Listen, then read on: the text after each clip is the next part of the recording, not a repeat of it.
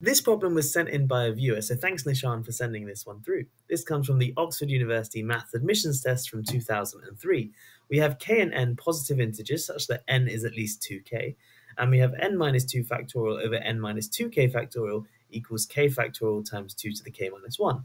And here it just gives the definition of a factorial. 4 parts to this. Suppose k is 1, what are the possible values of n? Suppose now k is 2, show that n minus 2 times n minus 3 is 4, what are the possible values of n? Part 3, suppose k is 3, show that it's impossible for n to be at least 7, and the final part, suppose k is at least 4, show there are no possible values of n. Let's dive right in. Part 1, we want to suppose k is 1, what are the possible values for n?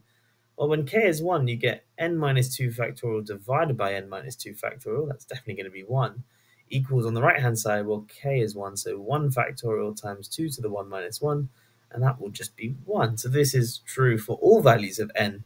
I guess we do need n to be at least 2k, so any integer n which is at least 2. Lovely. Okay, part 2. Suppose now that k is 2, show that n minus 2 times n minus 3 is 4. Well, let's just sub it in and see what we get. N minus 2 factorial over n minus 4 factorial, that will be equal to 2 factorial times 2 to the 2 minus 1. Okay, well, this right-hand side is nice and easy. 2 factorial is 2, 2 to the 1 is 2, so that's going to be 4. What about the left-hand side? Well, imagine I just write out these terms here. This is n minus 2 times n minus 3 times n minus 4 times n minus 5 times so on all the way down to 3 times 2 times 1. And on the bottom, I've got n minus 4 times n minus 5 times blah, blah, blah, all the way down to 3 times 2 times 1. That cancels with that. That cancels with that. All of these terms are going to cancel. 3 with 3, 2 with 2, 1 with 1. And I've still got this 4 from before on the right-hand side. And now I just get n minus 2 times n minus 3 equals 4 as required.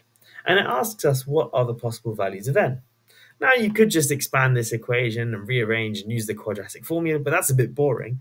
What else could we do here? Well, remember n is a positive integer, and I notice here n minus 2 and n minus 3 are consecutive integers. They may not be positive, but they're certainly consecutive integers, and they multiply to give me 4. In particular, if they're consecutive integers, well then one of them must be odd. I don't know which, but one of them must be odd. But what are the odd factors of 4? The only options are 1 or minus 1.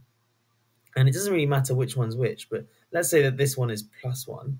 Then that means this one, being a consecutive number, is either 2 or 0. And similarly, if that was minus 1, then this one has to be minus 2, or minus 0 is still 0. But notice that no pair of those numbers there is going to multiply to give me 4. The best I can do is do like 1 times 2, or minus 1 times minus 2, and that gets me 2, but that doesn't give me 4. And so therefore, there's no solutions to this. Of course, it might be easier to just expand and use the quadratic formula, but this is still a pretty cool way of showing that. Anyway, part 3. Suppose k is 3, show that it's impossible for n to be at least 7. Okay, let's have a go at that.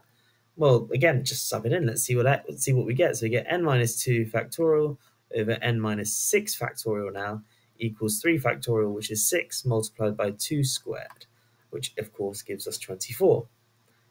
24, that's 4 factorial. Interesting. Let's have a look at the left-hand side here.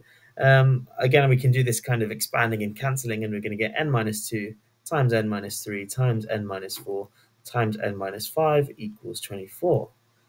Now, why should there be no solutions when n is at least 7? What do I get when n equals 7? Well, I get 5 times 4 times 3 times 2. And 5 times 4 times 3 times 2 is definitely bigger than 24. It's 120, which is bigger than 24. That's pretty cool.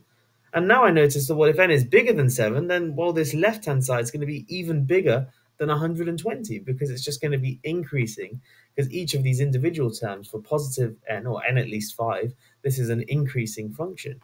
And so if n is 7 doesn't work, nor will 8, nor will 9, nor will 10, because it will completely outweigh 24 on this right-hand side. And so therefore, there are no solutions when n is at least 7. So for the final part, we want to show there's no solutions when k is at least 4. We're going to try and mimic what we did in part 3. N minus 2 factorial over n minus 2k factorial, let's just expand that out, is n minus 2 times n minus 3 times n minus 4 all the way down to n minus 2k plus 1, like so.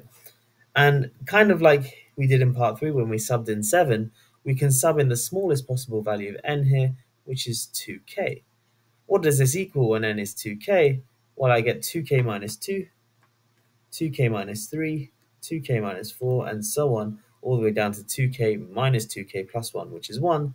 And so this is at least 2k minus 2 factorial. And this is in fact true for all values of k, but in particular when k is at least 4.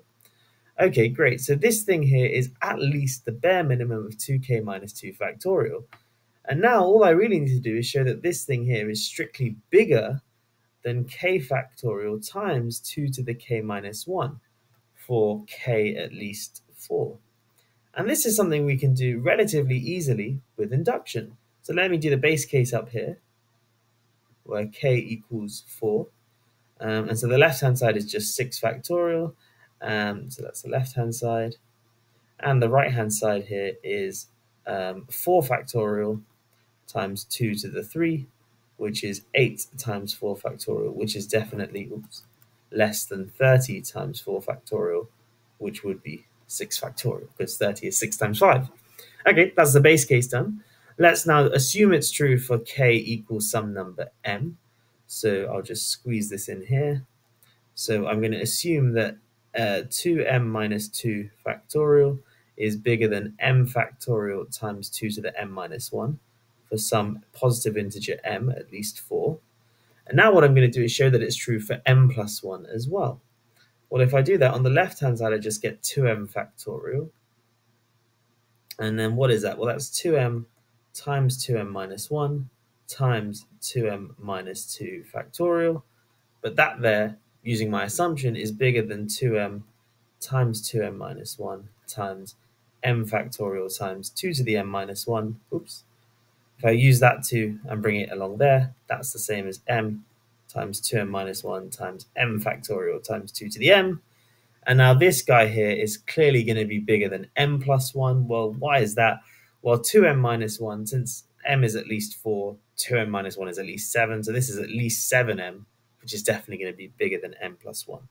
So this is going to be bigger than m plus 1 times m factorial times 2 to the m, which is m plus 1 factorial times 2 to the m, which is this right-hand side except m replaced with m plus 1. And that completes our proof by induction. So that shows that this left-hand side is going to be always bigger than this right-hand side. Where am I looking? Over here. So there's no possible way for this to have any solutions for k at least 4, because this side is always strictly bigger than the right-hand side. And that solves this problem. A really interesting one, and I think when I first looked at this, I did struggle with this last part. I wasn't really too sure how to approach this. My first thought was actually to use Bertrand's postulate, which is about the left-hand side and thinking about primes that divide into the left-hand side, because I noticed that this guy here doesn't have too many divisors, prime divisors for small values of k. In fact, it can only have primes that are less than or equal to k in its prime factorization. And there may be a way to solve it using that, but this solution I think is a little bit nice. It doesn't require any advanced mathematics tools. Anyway, thanks so much for watching. I'll catch you in the next one. Have a great day.